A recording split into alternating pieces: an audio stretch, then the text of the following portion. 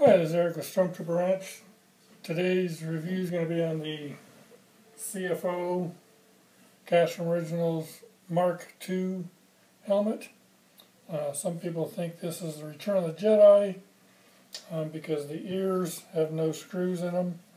But this is a Mark II. It was in one scene in Empire Strikes Back.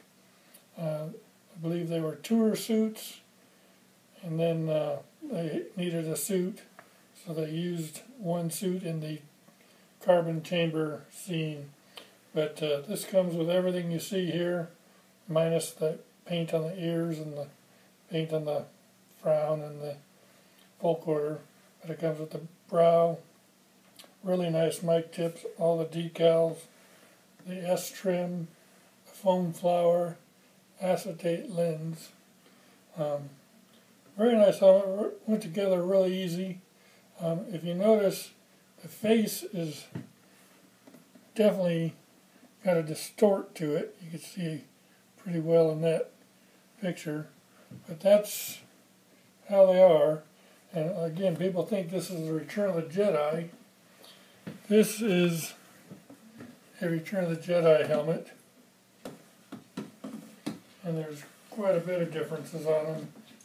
One being the ears are more rounded and flatter, and the face is a little bit softer. It also has bubble lenses. So if you look at them, you might be able to see a little bit of difference there. They both have the same kind of lean, same shape underneath. Kind of a warped helmet. But pretty nice helmet. Happy to have it added to my collection. Thank you, Mark.